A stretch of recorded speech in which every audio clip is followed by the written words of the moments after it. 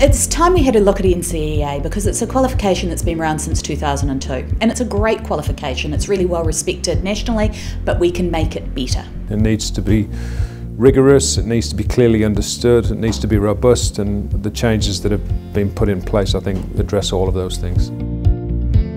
Making NCEA more accessible is one of the key changes, so that involves making sure that all students have access to it. And accessibility isn't just about financial accessibility, it's also about making sure that students who have different learning needs are still able to access the standards and there aren't things that are stopping them able to demonstrate what they know how to do.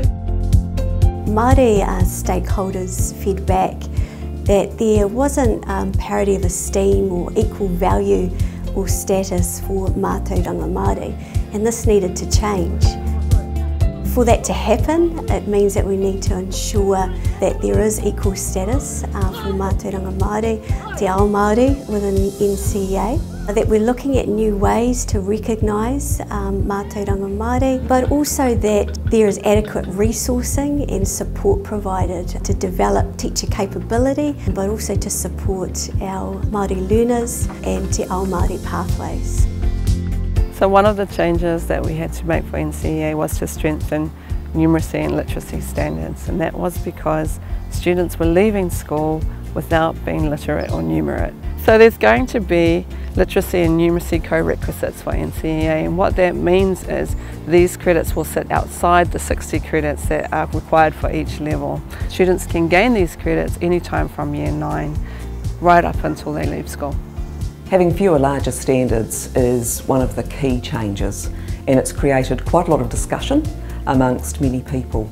The feedback that was received from students, teachers and families was that students were doing too much assessment. They have been doing too much assessment. Focusing on that, the learning hasn't been so important, and it's really been getting in the way of students' well-being and students achieving well. We need to simplify NCEA's structure by having 60 credits required to pass at each year level and not carrying credits over from one year level to the next. By focusing on quality and not quantity, that's a positive change as well. Students don't need 200 credits at level 1 and a similar amount at level 2. The quality of the credits is more important, and by limiting the number of credits that can be accumulated year on year, then everybody is sitting the same number of credits, and it means students can concentrate on trying to get as many credits endorsed as possible. One of the big changes that we'll see is students having clearer pathways, whether it's to further education, work or training. It means that students will know fully that they're on the right track. One of the challenges that we've heard is that for many students, they have had courses that may or may not have led them to where they wanted to go. So it's been really important to develop clear pathways that students understand, and so do their teachers. Keeping level 1 NCEA as an option is something that's come out of this review.